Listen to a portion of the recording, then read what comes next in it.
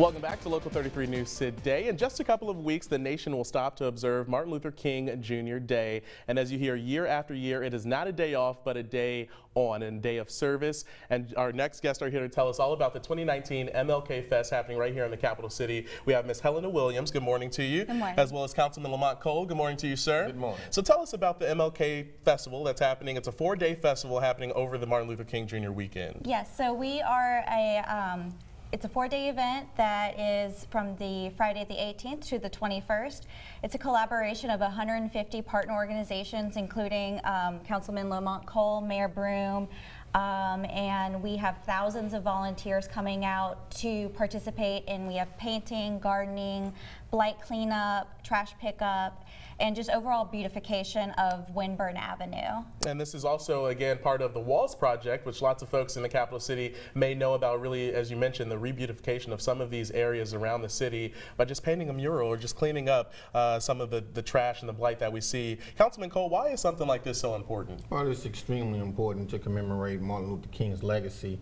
We know he fought for civil rights, but not only that, he fought for economic development and to make sure our communities were safe and clean. And so this is an effort to make sure we are letting the community and the constituents know who live in District 7, the district I represent, that we care and we want to see a facelift in the community. So it's going to be an exciting day.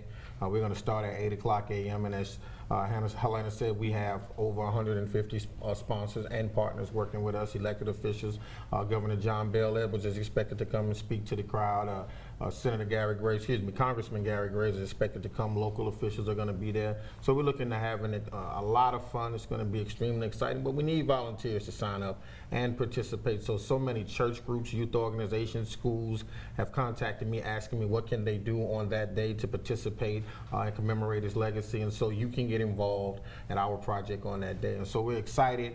Looking forward to doing some good work and looking forward to cleaning up the community. And again, this is not just a 1-day event. This is a 4-day festival happening over the entire Martin Luther King Jr. weekend. Speaking of volunteers, if people are interested, how can they go ahead and reach out to you guys to get on board for this festival? Yes, we have a Facebook page, which is MLK Festival Service, but we also have a link that you can go to. It's bit.ly/MLKFest19, or if you go to the Walls Project website, you will be able to find all that information there as well. And so this is, again, oh, go ahead. And I was about to say, and any volunteers can log on to mlk2019.paperform.co and volunteer, log on and register to volunteer. And we talked about in the past years, you guys have been at different sites around the capital city. This year, going to Winburn Park, ending at Howell Park. Winburn Avenue. Winburn Avenue, right. going to Howell Park. Yep. And so that's going to be the focus of this year. But again, it really doesn't stop with Martin Luther King Jr. Day. This is something that you guys are passionate about all year round, both of you guys, about